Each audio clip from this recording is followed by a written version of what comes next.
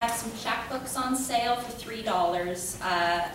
This poem that I'll be reading tonight isn't in it, but if you'd like to check that out, talk to me after the event is over.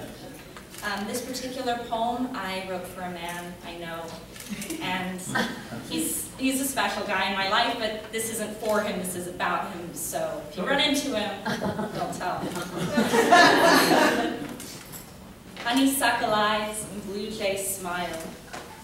You leave fairy dust fingerprints and shock my frontal lobe with your lightning rod gaze.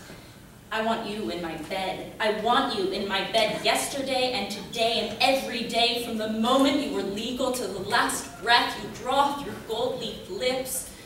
Just don't let me hear you speak. You don't mince words, which is only attractive when it is understood that Eisenhower is no longer in office. You visit a tailor so your insensitivity fits just right.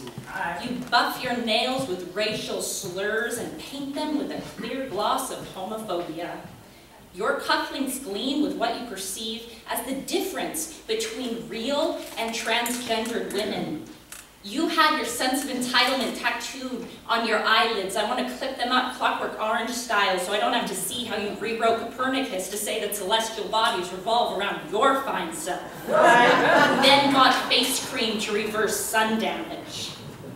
You would attend a comparative religions class just to tell girls, Gnostics say there's a God in each of us, so why aren't I in you?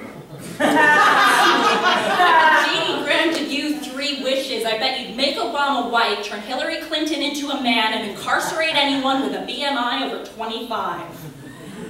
You call the wage gap a necessary evil because equal pay for equal work means that women's increased demand for shoes would rid the world of its natural resources. You must find it hilarious that a single mother with 3 kids and 2 jobs living on hot dogs and Kraft mac and cheese would think that the knock on the door was UPS with her Manolo Blahniks, not the landlord with an eviction notice. I wrote you a haiku on a mirror so you wouldn't get bored reading it. For the love of God, shut your mouth. Your words ruin your fantastic